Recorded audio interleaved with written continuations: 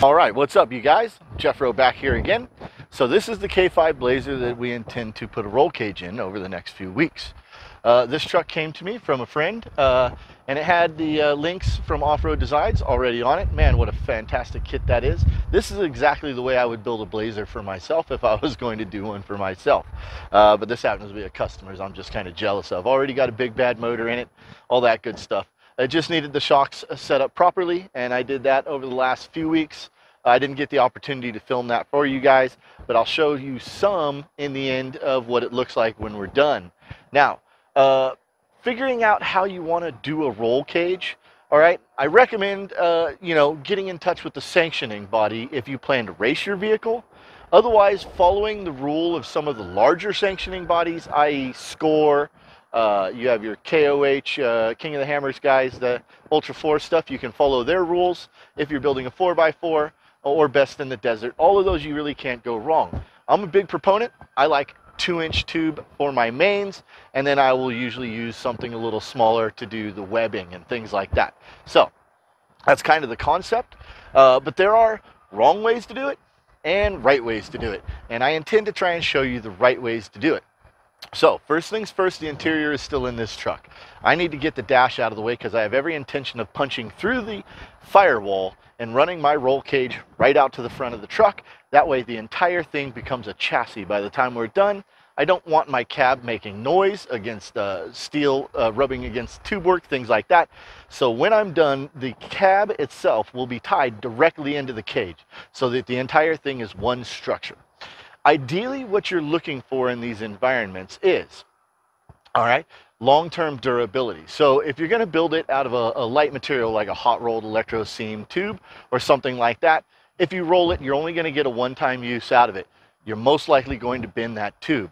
However, it is May 2021, and the price of $41.30 is through the roof right now, so I don't plan on using that anytime soon. DOM, also known as drawn over mandrel, tends to be the go-to tube for these types of environments. It's a seamless tube, it's been drawn over a mandrel, so it's perfectly round, so on and so forth. All right, it has great characteristics as far as that goes. And more importantly than the material choice, though, is the design itself. A solid design will outperform poor design, obviously, but it will also perform well with less than ideal materials. So I'll be using DOM, have a rack full of it in there, 2-inch with some 1 3/4, 1.5 inches, so on and so forth, and that's what we intend to do.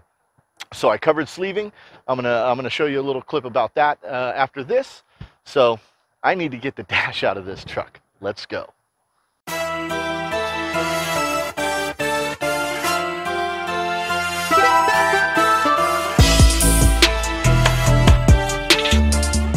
All right, you guys, make sure that you hit the stationery store and you find yourself a combo circle template maker.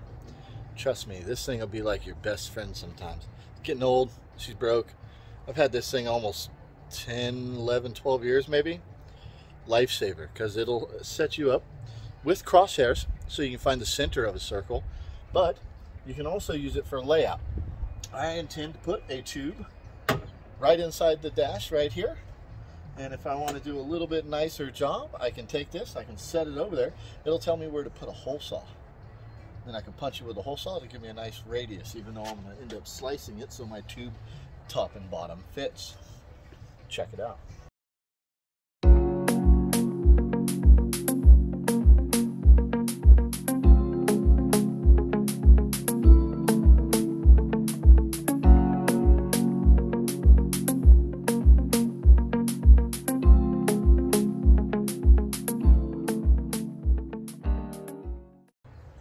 Now, a part of what I'm doing right there, all right, is I'm going to set that tube in a location so that when I run the tube through the dash, I'm going to have enough clearance right next to the door sill here to actually 360 degree that weld.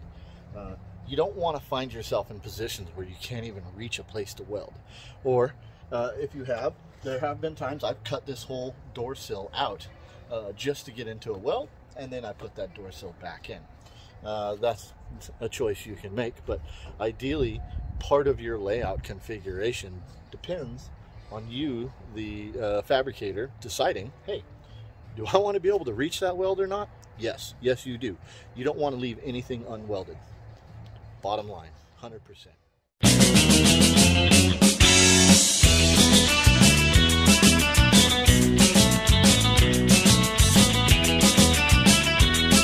All right, guys. Probably without a doubt one of the hardest things and why most people skip it, punching through that firewall right there.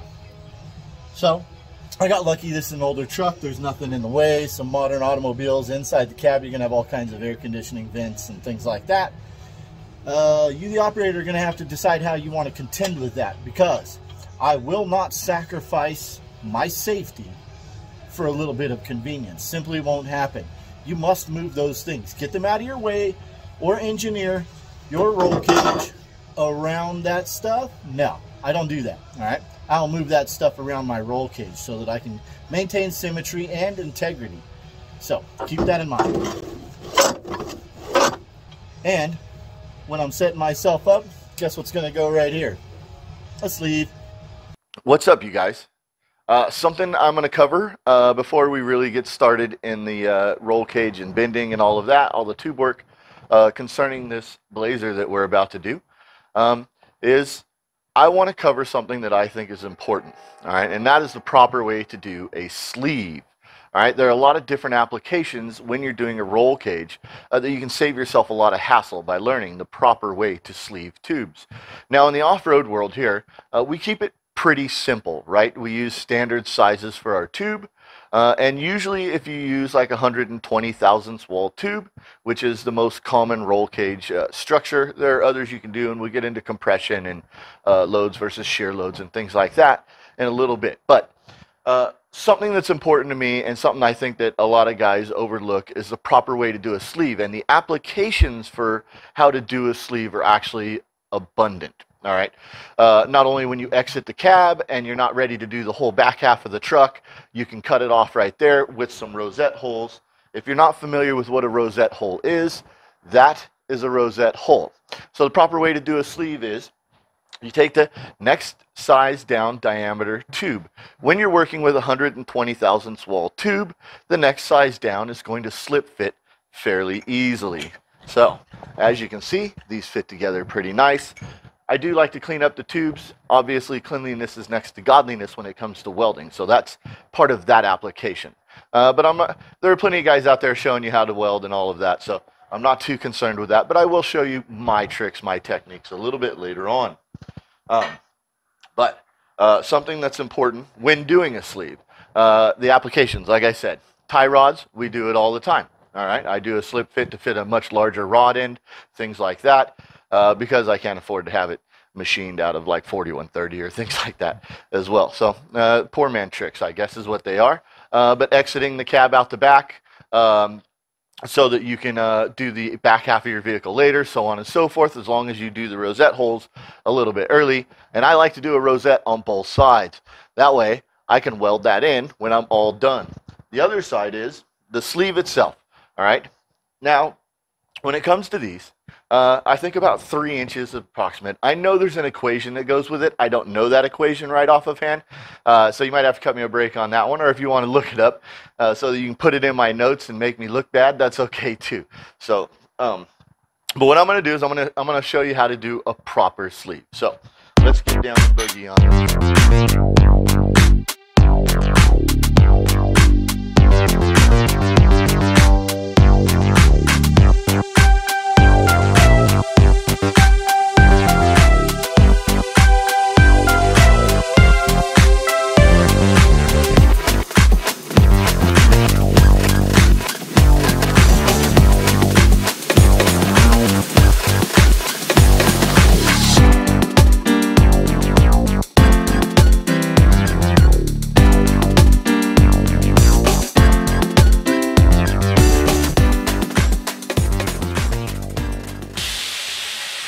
You always want to make sure that you bevel the edges so that it slips in fine. Try not to leave that square.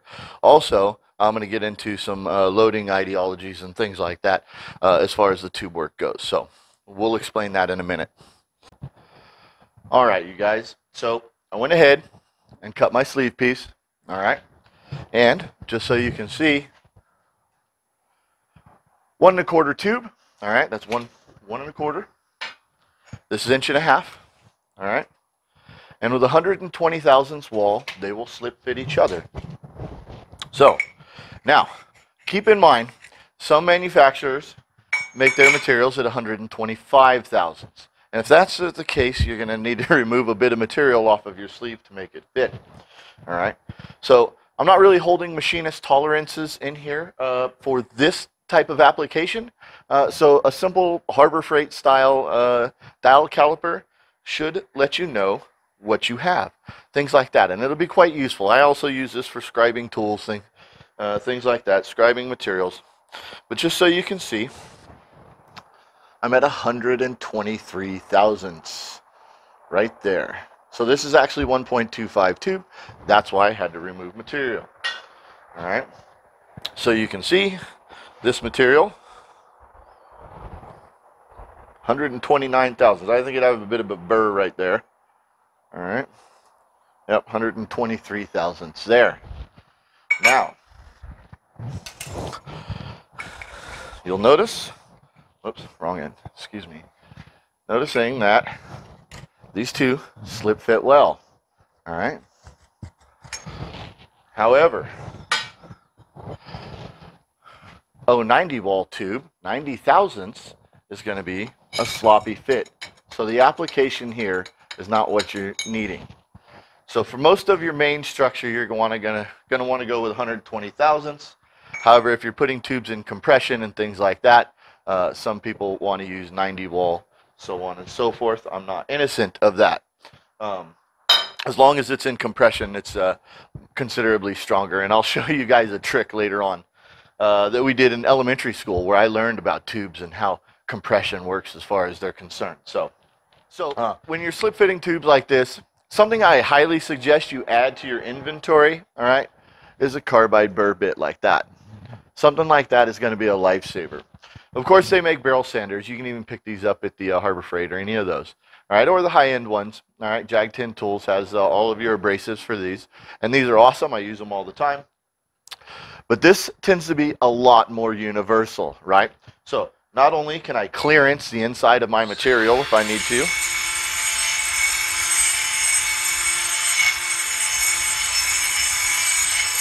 which is something you would do with a barrel sander, the same. But this removes material much more aggressively. So when I need it, it's there, all right? Proper way to do a sleeve, obviously, always bevel the tube as well, all right? That way, your weld has something to lay down into. Obviously, just welding on the surface of anything is just going to leave a large profiled weld that usually lacks in penetration, things like that. You always want to think of this stuff in terms of energy and energy distribution. When building a roll cage, say you're in an accident, all right, you want to imagine where the impact is going to happen and how you're going to distribute that load through the chassis, all right?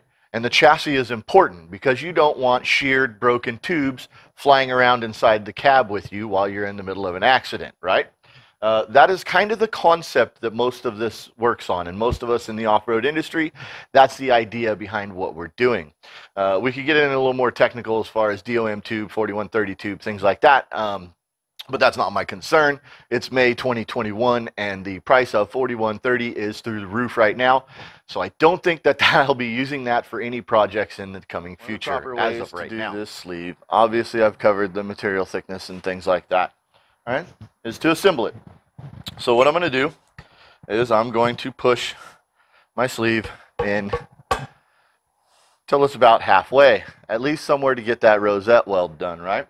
Now, I can mark it if I'd like, all right? I cut this at just over 3 inches, so I have 1.5 inches in each side, and I'm pretty much right there already.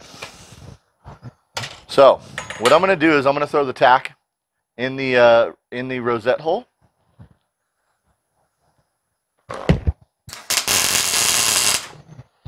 To hold my thing in place. All right. Next, put the other side together. Building assemblies like this, you want to try and stay focused on the details, right? Details matter. So you want to line up your holes, your rosettes, all right, plug welds, whatever you want to call them. That way it looks more professional in the end when you're done. So now that this is all done, I would lock it in place. But I don't finish weld anything until I've completed the entire assembly. That way I don't have any defects or things that I need to change. The difference between an amateur and a professional is a professional knows when to say when to stop. And I've had to do that over the course of the last 20 years, more than a few times, and throw it away, right? I might have spent 5 hours building something. If it's wrong, and it's not useful. So don't waste any more time. Learn when to say when. If it's bad, throw it away, all right? So I'm going to lock this in place. I'm going to weld it up.